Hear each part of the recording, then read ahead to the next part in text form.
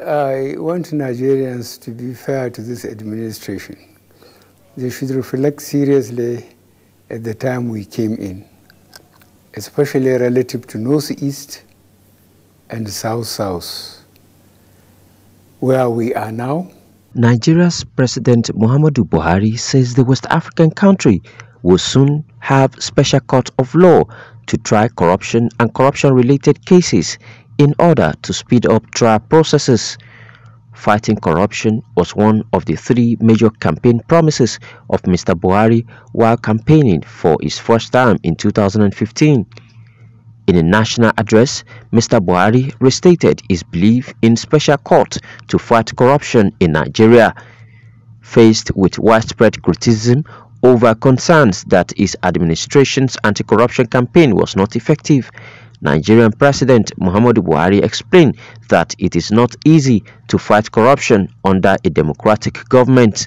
Well, under this system is difficult because if you follow the legal system we inherited from our colonial masters, cases take 5, 10 years and people forget. But if you have sufficient courts, you develop terms of reference for them, you bring charges, immediately people are put before that court, they will come and defend themselves.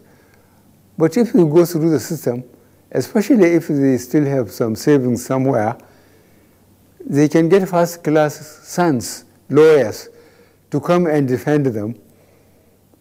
And the case will drag on until maybe either the judge dies or the committee got tired and they go back to their normal life.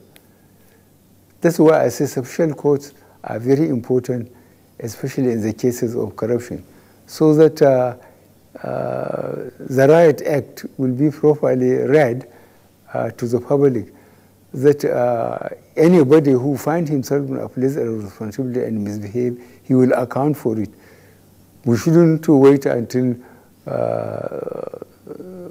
people die and go before Almighty God.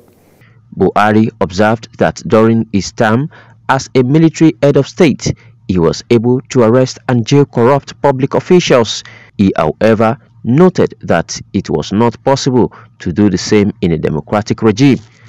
The president further expressed optimism that the country will overcome its current challenges. He stated that the country had in the last 2 years witnessed and overcome a good number of problems that would have destroyed other nations, especially in the aspect of collective security. Reporting from Nigeria, Kamil Sadiq, CBA TV.